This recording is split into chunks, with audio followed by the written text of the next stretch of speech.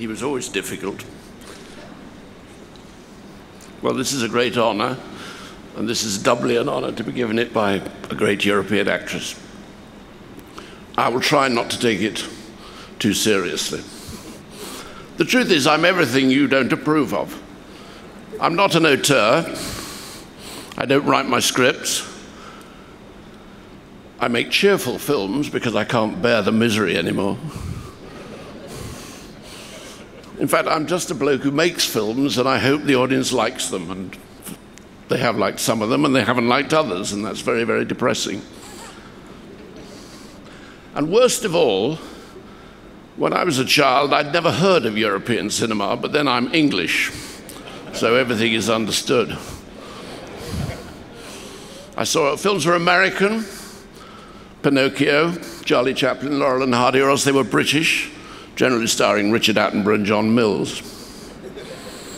And then one day, I saw Le Jour de Fête by Jacques Tati, and then came Brigitte Bardot. I can't think why. And then the great doors opened, and the great Italian films came, and the French films came, and Bergman's films came, and the Czech films came, and I was seduced by European cinema. In the meantime, the cinema in my country had been changed, and the truth is I owe all of this to two men who were involved in changing the cinema in Britain, to Lindsay Anderson and to Carol Rice. I never wanted to be a film director. I didn't know the job existed. I only became a film director because I was so dazzled by their intelligence, their humanity. They were such wonderful men, and so I became a film director, and that's where it all went wrong. I would really like to be like the Flemish?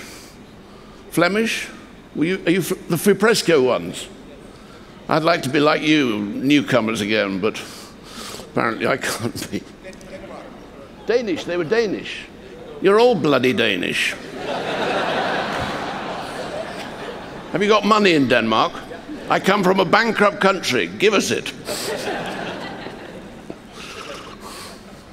So thank you very much indeed. I'll try and do better next time.